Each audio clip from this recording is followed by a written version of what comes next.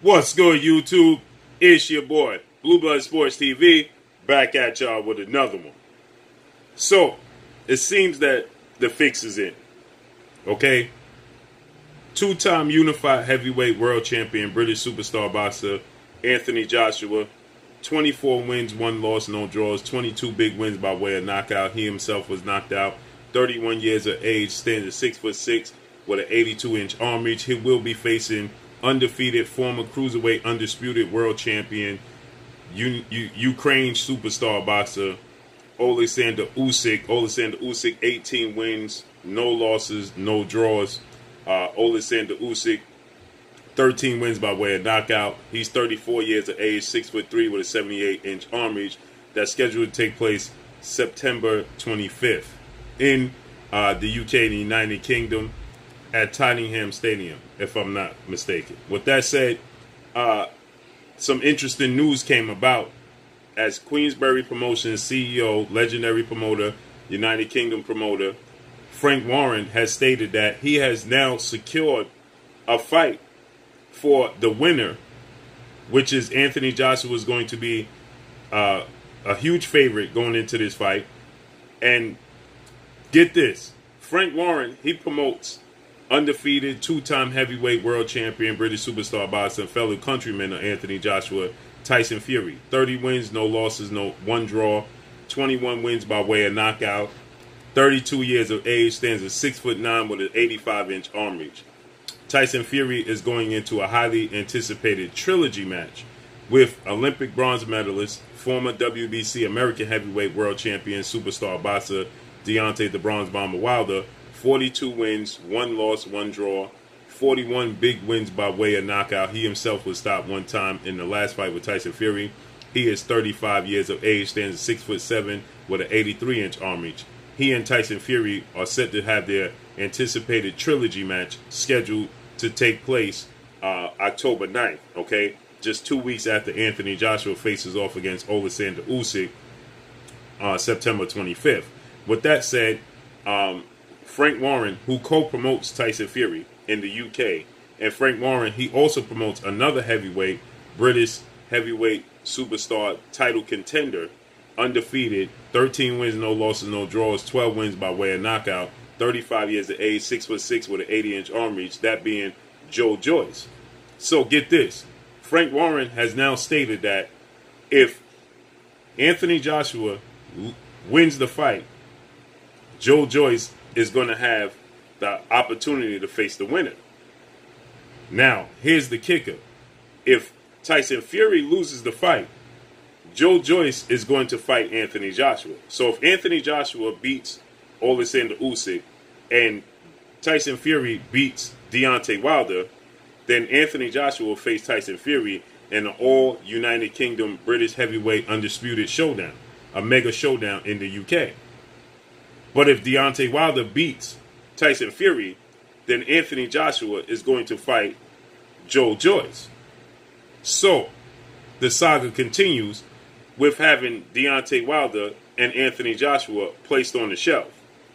So, Frank Warren, who co-promotes Tyson Fury, he's going to push for the biggest fight in UK history with Tyson Fury and Anthony Joshua should Tyson Fury beat Deontay Wilder in their trilogy in October. But if Tyson Fury loses to Deontay Wilder, then Frank Warren is going to push his other fighter, JOYCE, to face Anthony Joshua. So essentially, Frank Warren is letting the world know that he's going to push either one of his fighters to fight Anthony Joshua, depending upon the outcome of Tyson Fury and Deontay Wilder. Now, we know Deontay Wilder had been trying to face off against Anthony Joshua for quite some time in an all-undisputed showdown. Anthony Joshua is on record stating that it's not about the man holding the belt, it's about the belt and the legacy. So this was after his IBF mandatory showdown with Kubrat Pulev, in which he dispatched of Kubrat Pulev.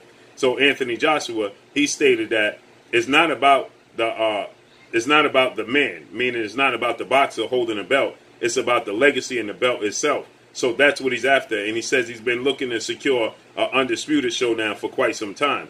Well, we have been going through this dance between Deontay Wilder and Anthony Joshua for quite a bit of time, and we have been void of getting that fight, and then they both lost. Anthony Joshua, he went into a showdown with former unified Mexican heavyweight world champion superstar boxer Andy Ruiz Jr. That was June 1st of 2019, okay?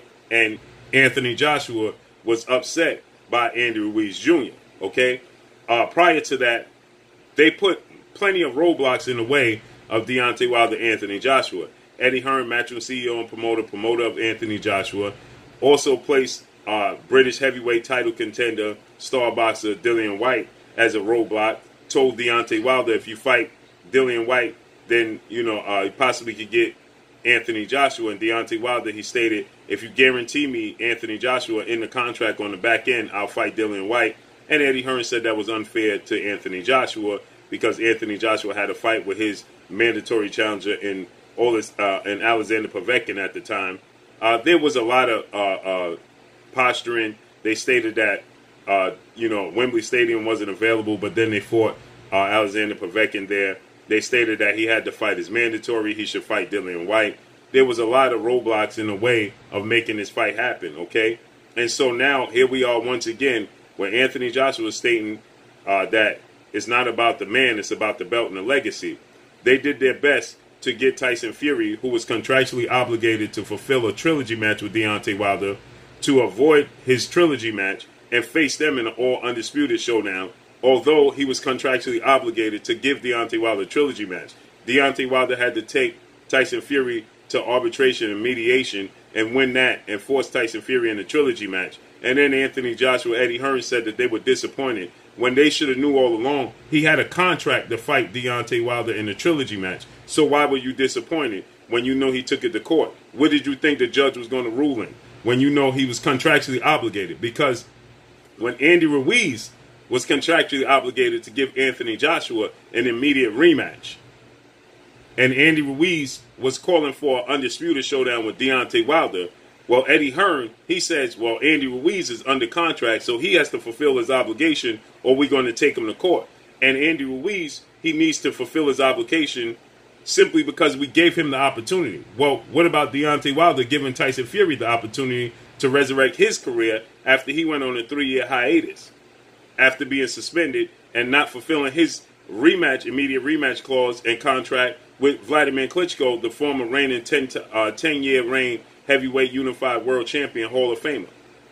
So you wanted Andy Ruiz, who was signed with the PBC, Premier Boxing Champions, founder and advisor Al Heyman, as well as Deontay Wilder. So after Andy Ruiz upset Anthony Joshua June 1st at Madison Square Garden, Andy Ruiz, he started to talk about a possible undisputed showdown in the United States with Deontay Wilder. But Eddie Hearn and Anthony Joshua was having none of it. And they told Andy Ruiz if he tried to pursue an undisputed match with Deontay Wilder, they was going to take him to court because he had to contractually fulfill his contract for the immediate rematch. But when it came to Deontay Wilder and Tyson Fury, they didn't want Tyson Fury to fulfill his contractual obligation to Deontay Wilder. And then they said that they were shocked that the judge ruled in their favor. Well, why would you be shocked when you was in that position and you stated that you was going to do the same thing in return to Andy Ruiz? But now you're shocked and place blame on Tyson Fury as if Tyson Fury didn't attempt to do everything possible to maneuver around the trilogy to make this fight happen. It was out of his hands that the court system told Tyson Fury he had to fulfill the trilogy match or retire. So it wasn't Tyson Fury's fault because, according to Tyson Fury, June of 2019, he stated that Anthony Joshua himself came to a 2-fight agreement for 2021. Only thing he had to do was get past Deontay Wilder in the trilogy, and Anthony Joshua had to get past his IBF mandatory and Kubrat Pulev. So, with that stated, why were they surprised when the judge ruled in Deontay Wilder's favor that he had to fulfill the obligation? But they were unwilling to allow Andy Ruiz to go into an all-United States undisputed showdown with Deontay Wilder. But they wanted to do vice versa for the UK. And now, here we are at this situation where now they're talking about Anthony Joshua will fight Joe Joyce if Deontay Wilder beats Tyson Fury. But if Tyson Fury beats Deontay Wilder, then Anthony Joshua's going to fight Tyson Fury. So you see the maneuvering around the American heavyweight world champion Deontay Wilder to avoid him to become undisputed. Because see, when you have a United Kingdom or undisputed showdown, there's been a drought, over 100-year drought since the last time you had a undisputed heavyweight United Kingdom world champion. Over 100 years. So you put Anthony Joshua, Tyson Fury in the ring, it's a win-win situation. Whoever loses, it doesn't matter, because they would have delivered the biggest fight in UK history, and they would have ended the drought, a 100-year drought, if you're Frank Warren. Okay? So if you're Frank Warren, your best interest, if your fighter Tyson Fury can't make the fight happen, is to give your other fighter an opportunity to become world champion, and that's JOYCE. So we see how this is playing out. So expect Dillian Whyte to become Deontay Wilder's mandatory. He beats Tyson Fury. Expect JOYCE and Anthony Joshua to fight, and Deontay Wilder will possibly face off against Andy Ruiz. Dillian Whyte will be his mandatory, so he'll possibly have to fight Dillian Whyte.